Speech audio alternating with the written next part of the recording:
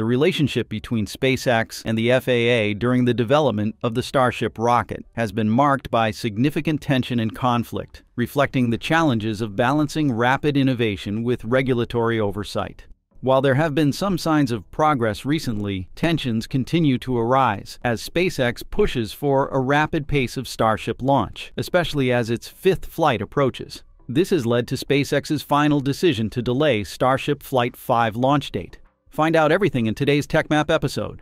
But before we begin, let's subscribe to the channel to stay up to date with the latest space news.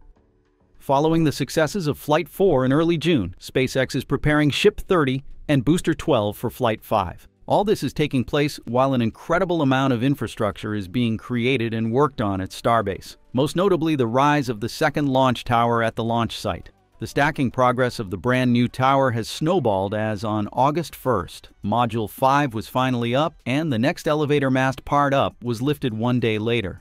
With the current pace, SpaceX will likely finish stacking the tower before mid-August, as the FAA said, followed by installing the Mechazilla arm to catch the Super Heavy. There were previously some speculations that the new launch tower would soon be active to catch Super Heavy in Flight 5. However, that is unlikely because the infrastructure needed for that maneuver is inherently so complex that it would be difficult to fully install the new launch complex on time. The available option is the current tower, even though the first catch attempt could risk the existing structures.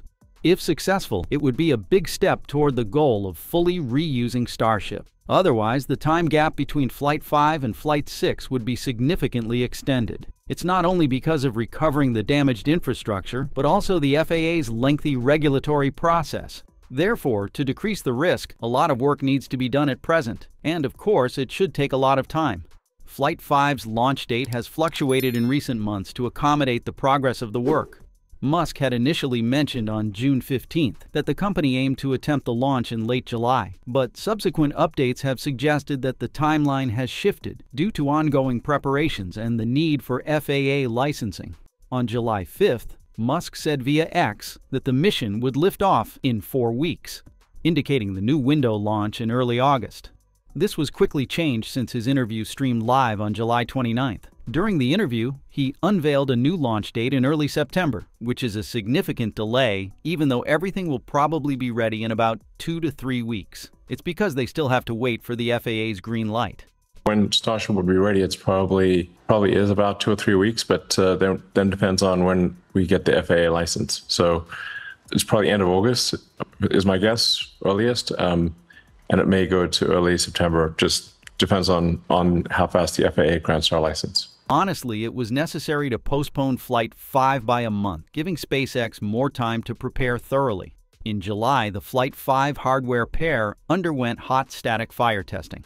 After the static fire, there are wet dress rehearsals and other preparations, including the installation of the FTS system, preparing the launch pad, and fueling. All of them usually take about a week to complete. But the biggest hurdle is always the FAA, and it's unclear how much of a to-do list there is for approval for Starship Flight 5. However, there has been some good news recently. In a June statement sent to Valley Central, the FAA stated it would not require an investigation into the SpaceX Starship Flight 4 mission after assessing the operations. All flight events for both the Starship vehicle and the Super Heavy booster appear to have occurred within the scope of planned and authorized activities, the FAA stated. This means SpaceX can proceed with another Starship test flight much sooner, as long as Starship is ready. The fourth flight successfully demonstrated key objectives, including the controlled descent of both the Starship and Super Heavy booster, marking a significant step forward for SpaceX in its testing program. The FAA has also approved specific exceptions that allow SpaceX to avoid investigations for certain types of vehicle failures, provided they do not impact public safety. This includes failures related to the thermal protection system, vehicle flaps, and Raptor engines during landing. This has been applied since before Flight 4 happened on June 6th. In April, the commercial space company requested the FAA make a public safety determination about the craft's third flight rather than wait for a full mishap investigation report. SpaceX requested the review so it could continue Starship operations before the investigation into the last flight was finalized. With the optimistic news mentioned above, we hope that the FAA will soon turn the green light for Starship's fifth flight. The FAA's scrutiny of SpaceX's initial Starship flights, particularly the first three, stemmed from the vehicle's developmental stage and the significant challenges faced during those missions. The agency's investigations were primarily focused on ensuring public safety and addressing the numerous issues that arose during these early test flights. That's in theory, and in fact there are many things on the table. Most notably, remember Starship's first launch attempt last year, which destroyed its launch pad in an explosion similar to a volcanic eruption that sent huge chunks of concrete high into the sky. The OLM's volcanic eruption has placed SpaceX in hot water for a while, including grounding Starship for 7 months, as it involves public safety. Following the first flight's failure, the FAA mandated a comprehensive investigation and required SpaceX to implement numerous corrective actions before granting a new launch license. The bottom line is the FAA's slow regulatory processes regarding the Starship program, particularly highlighting frustrations with the agency's handling of paperwork and approvals. SpaceX officials, including Vice President Bill Gerstenmaier, expressed concerns regarding regulatory headwinds and unnecessary bureaucracy. They argue that these delays are not related to public safety, but are instead procedural hurdles that hinder the pace of innovation and testing necessary for the Starship program. Unfortunately, the conflict between SpaceX and the FAA has persisted beyond the vehicle's early development stages. While there have been some signs of progress in their relationship, tensions continue to arise as SpaceX pushes for an increased number of launches, and the FAA maintains its focus on safety and regulatory compliance.